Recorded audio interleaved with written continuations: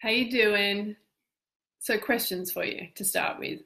What exactly does it mean to be authentic in your marketing? Does that mean you have to bare your soul? And if so, how do you manage those feelings of exposure and vulnerability that can come as a result?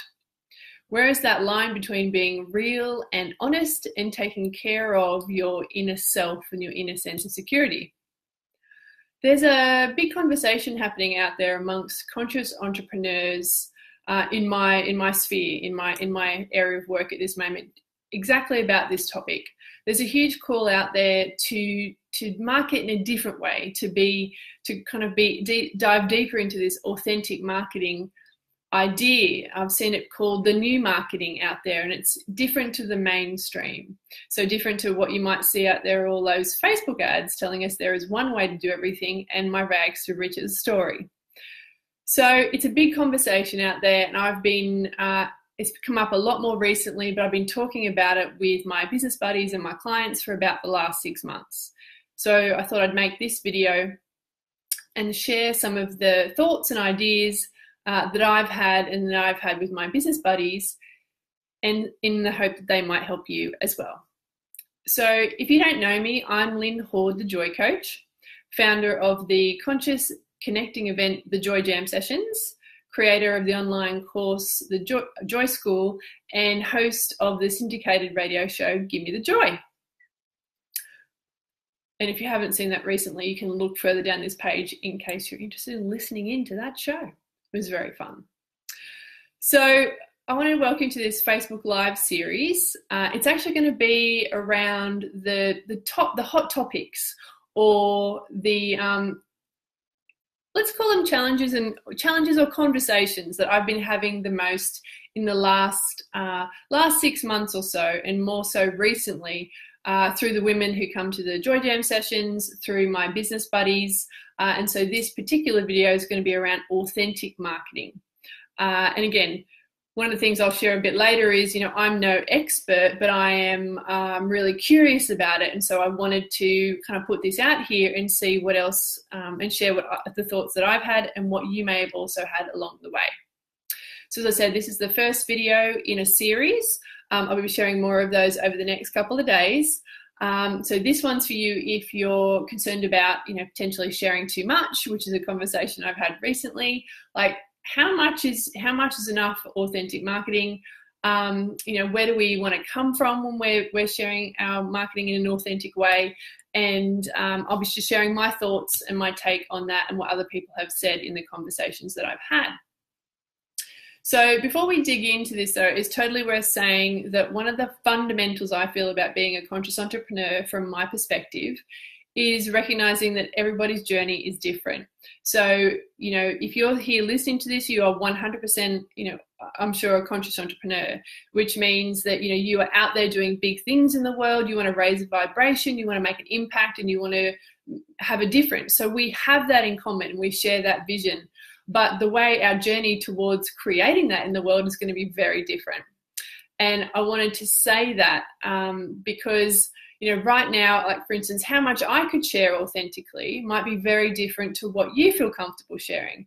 And conversely, I know that out there in the world right now, there are women sharing way more than I feel comfortable. And I'm still working towards greater levels. So I just wanted to put that out there first of all, and so that everybody's journey is different. And that's one of the beautiful things about being a conscious entrepreneur, is that we can support each other in those differing journeys, but we share very similar experiences. And this one, in my personal view, and I know others share it as well, is that, sharing authentically is something I see as kind of my duty, because there is such power when we share authentically. When I am real, I'm going to show you a story about being real on this video in a second. But when we share and we are real and authentic, like, the power of that, and I'll be talking about one of the reasons why it's so powerful. The power in that, and I have both seen it when I have shared authentically, as someone who shares about the journey to joy. I don't now share about it around, I've got all the answers, and that really is so powerful for people to hear. And conversely, I've been on the receiving end of others who've shared their journeys. I'm like, oh, thank God for that. Really hearing the truth of what's going on for them. So, and I know that this, it's more of a reminder of how powerful it can be when we share authentically.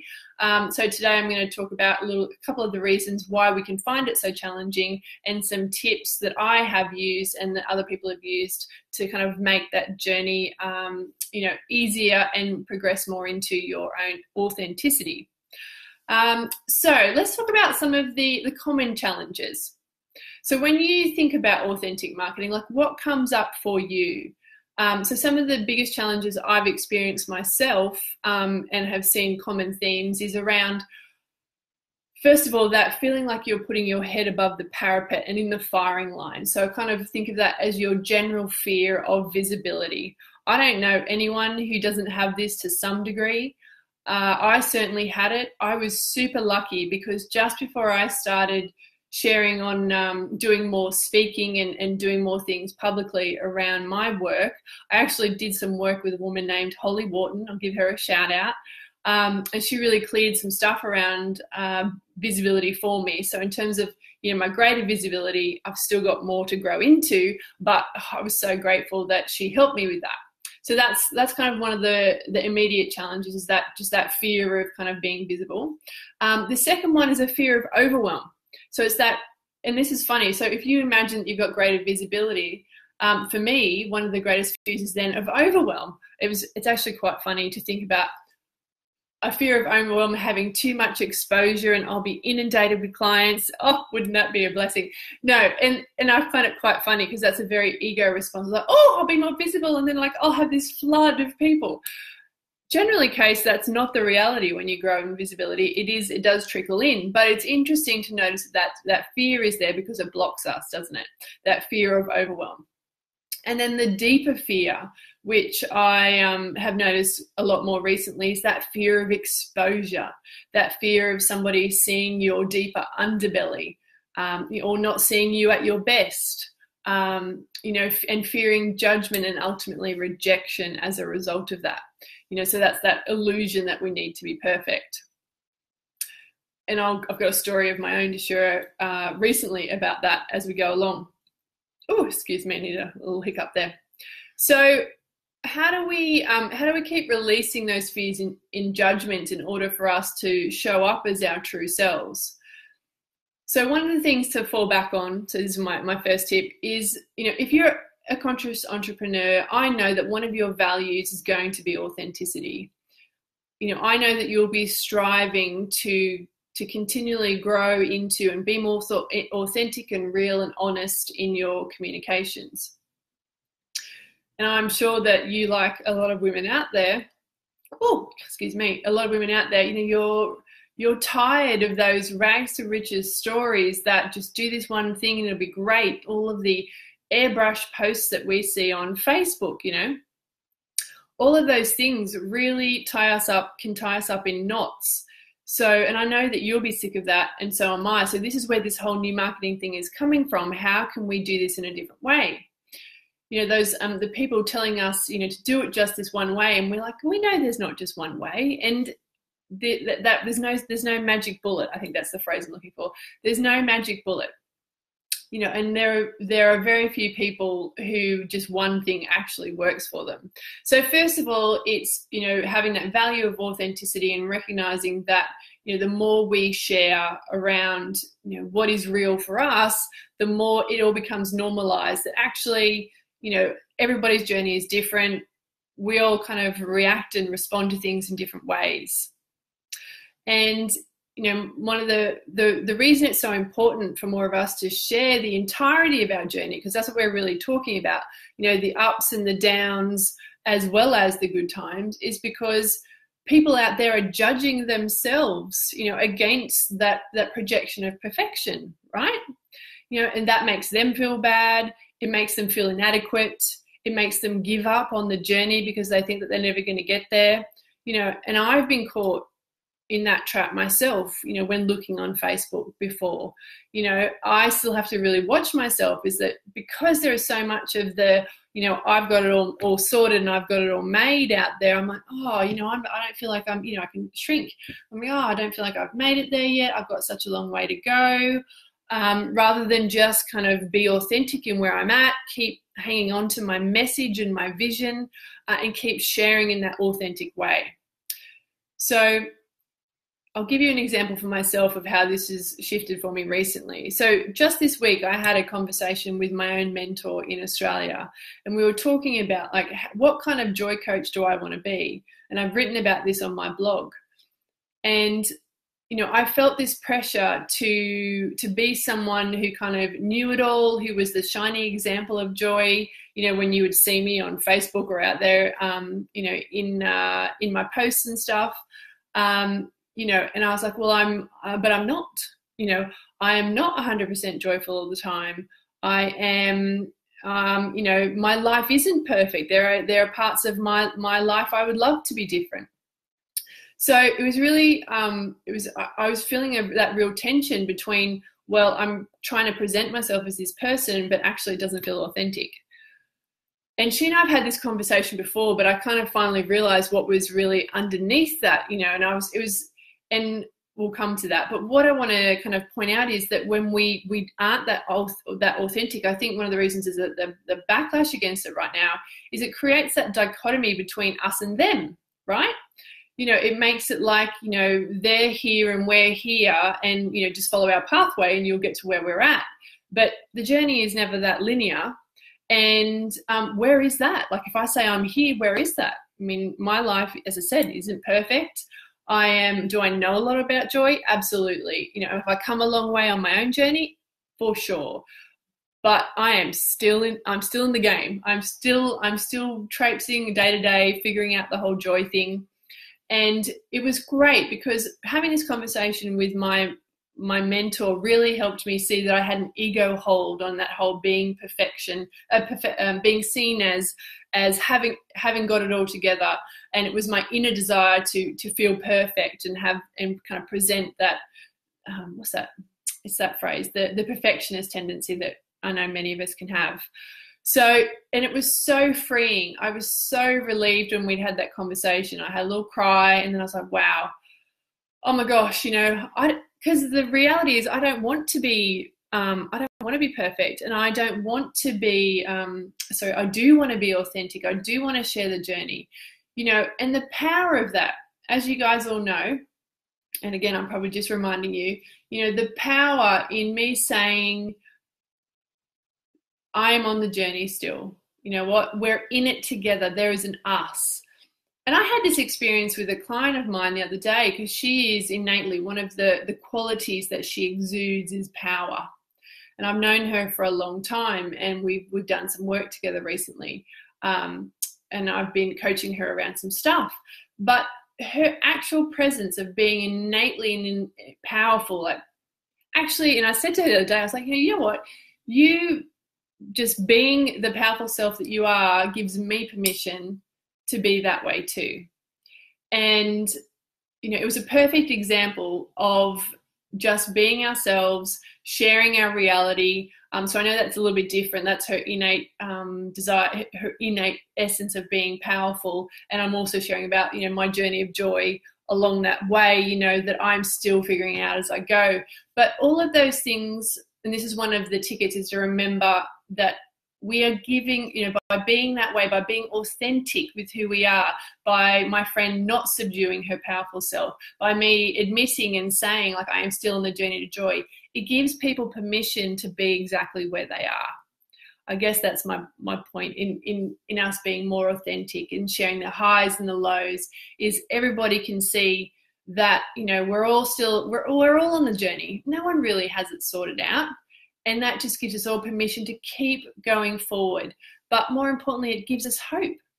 It keeps giving us hope that there is possibility for us, that we have a chance to attain that joy, to gather that success, to be even more authentic in our marketing.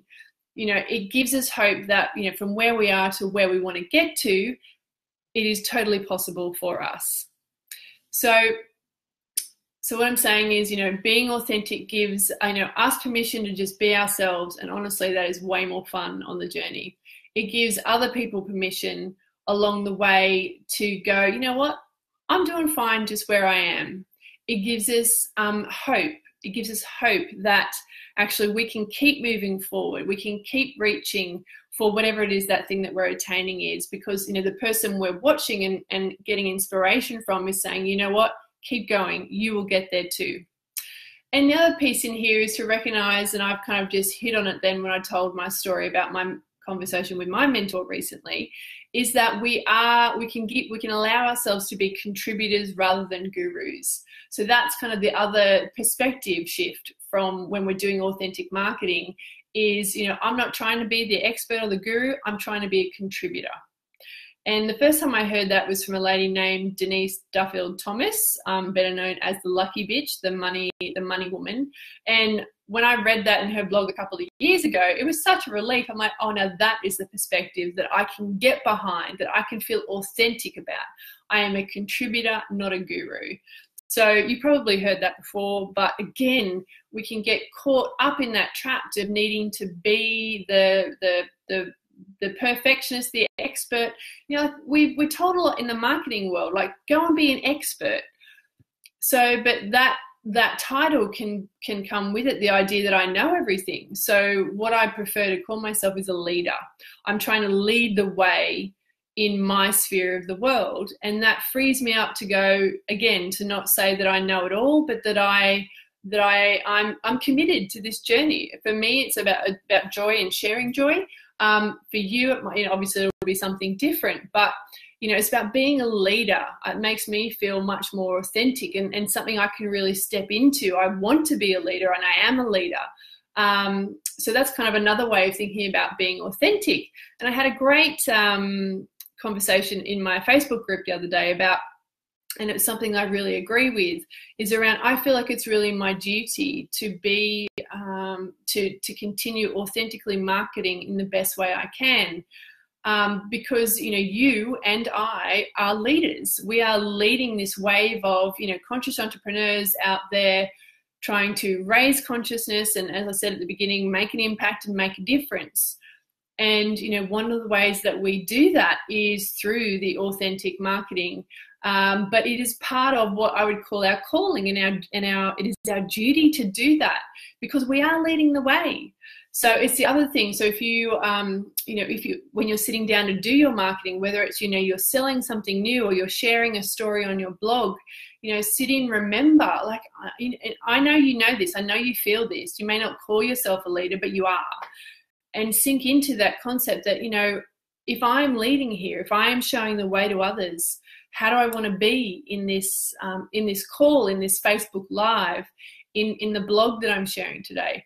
And I've got a funny story that you'll laugh at. So I'm here talking about authentic marketing, and I think I probably sat in front of my computer for 2 hours before I actually pressed go live today, because I was like, I've got some notes, and maybe they'll notice that I'm reading them. What if I don't get the messages across right? What if someone hears my messages and says, oh my God, I've heard all of that before. So all of my shit got in the way, and I sat here in front of this computer for 2 hours.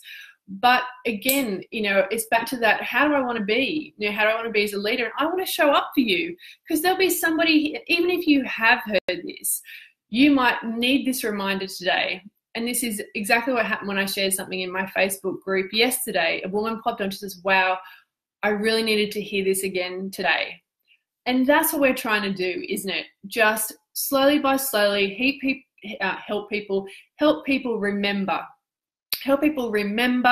or give them a little shift, and I don't know what you're going to take away from this today, but, I have to keep remembering, as in authentic marketing, it's trusting that what I'm sharing today will resonate with you in some way. It might be a tiny thing, or maybe it'll be like, oh, this is totally not for me, and you'll go and find what is. So that's the other piece for me around authentic marketing, is really sinking into and trusting that you as an individual are meant to be here on this planet sharing your particular message. It won't resonate with everybody, but there are so many people that it will resonate with. So sinking into that trust is also another piece in the puzzle for authentic marketing for me. And then the other piece I want to share about today is around, so I've had lots of conversations around, sharing authentically and being afraid of vulnerability. That kind of having, someone had a great phrase the other day about a vulnerability hangover. So that's, sharing your journey, sharing things that have happened to you. And then the other thing is around authentic sales. So that's a much bigger conversation. But again, we're trying to find this new way, because we've been taught, all of the email sequences to share, all of the ways that it can be done. And there's nothing innately wrong with those. And I guess for me, it comes back to, what is your intention? And are you detached from the outcome? So, part of the reason for this series is I'm going to be launching the Joy Jam Collective, online membership community. And I was like, and I had my icky feeling around like, is this the right way to do it? But again, I was like, what is my intention here? And the intention behind this communication and the community is to really help women come together, support each other, to, stay aligned and kind of, go on this journey of being a conscious entrepreneur together. So more about that another time. But it's coming back to my intention. So again, I actually did have notes, and then I've got all of these ideas have flooded in. So to recap, it's about, authentic marketing for me and for the conversations that I have been having. It is around remembering that us being authentic is part of our mission and part of our duty and part of our calling, in my opinion. It's remembering that when you are authentic, you give permission and share the entirety of your journey. You give permission for other people to be where they're at. You give permission for other people to not be perfect, and you give them hope. You give them hope that what is possible for you is possible for them as well. Remembering that we want to, we can be a contributor. We don't have to be a guru or an expert. And the word I use is we can be a leader. You can be a leader, and that doesn't mean you know everything, but you're doing your best to lead the way. And lastly, to remember that the last point I said then was around intention. So what is your intention? Like, if I'm sitting down ultimately sharing this with you because I want to make your life better, I want to make your life easier, I want you to grow in more joy, I want you to enjoy the journey of being a conscious entrepreneur, and if this conversation can help you, then amazing, that is awesome. And I have to sit and trust that is enough. That is enough. That me showing up, sharing the message is enough. So they're kind of the 4 things I wanted to share about that. And I've just had a quick look at my notes, and there is one other really big piece, which I know you know, but it's really important to put this in here. So authentic sharing can bring up, vulnerability and those feelings of exposure. And as someone on the same journey as me, you know that that's all about doing the inner work. It's about understanding where those fears come from, understanding, how to fill those needs within us, and how to, keep peeling the onion so that we can grow in our comfort zone in terms of what we can authentically share. And I have come, I've certainly come leaps and bounds on the journey, but there is a load more that I could share, but I'm not comfortable with yet. So I'll keep peeling my onion, keep doing my inner work, keep reminding myself, like I did when I sat down in front of this computer today, that, what's my intention, and if I'm sharing from a place of love and generosity and caring, because I want you to have a better journey, or I want you to keep enjoying your journey more, then, that energy is where I'm coming from. So that was my little recap. Just going to check my notes here to make sure I'm covering off everything that I wanted to. And that was something for me to let go of. I can sit and do Facebook Lives often, and I'll just riff. But today I was like, I really wanted to cover off some key points. I'm like, but people are going to think that me having notes is not cool. But again, what's my intention is to give you this information, share this knowledge and these ideas and tips with you, and hope that they make your journey better.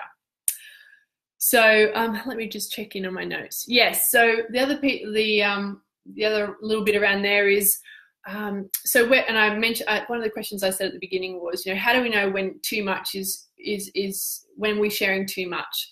And I don't know that there is such a thing as too much, but there is how much can you handle as an individual.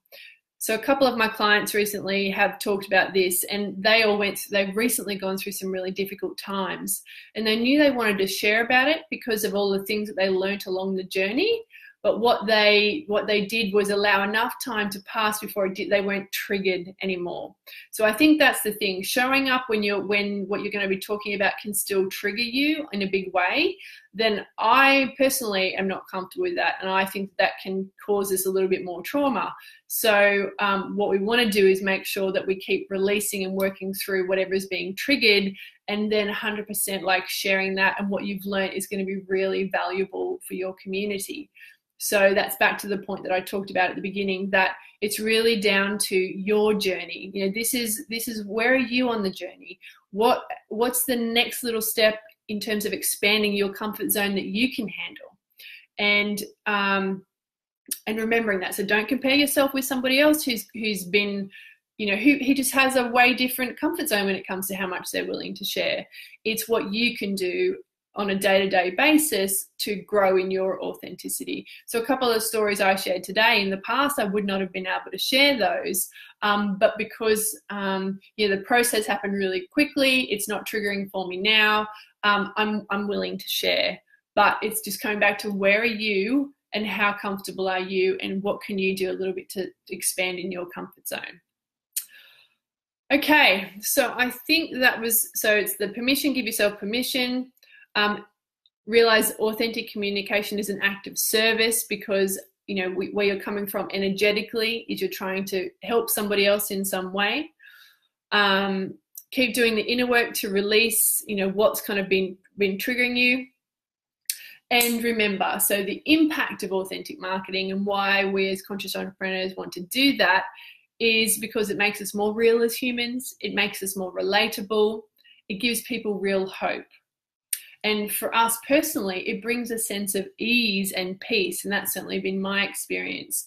The more I'm able to reveal of myself, again, in a non-triggered way, it allows me to sink even more deeply into myself. And the truth is, people out there are really crying out for this honest way of communicating, because we're all sick and tired of the perfectionist crap, to be honest. And I bought into it for a long time, for sure. But I just don't want to be that way anymore. And I know people are really craving for real and honest communication. So that's what I feel like ultimately authentic communication is all about. And you, my friend, are part of the crew leading the way. So I just want to honour your contribution, whatever it is. I know that you will be contributing. So this video has all been around exploring that authentic communication, what gets in the way, and what are some tips to help us, and some mindset shifts for us in terms of growing into more authentic sharing. So this is video 1. So video 2, I'm going to be sharing. The next video is all around another shift or another big conversation I've been seeing out there in the world, and that is about becoming more embodied.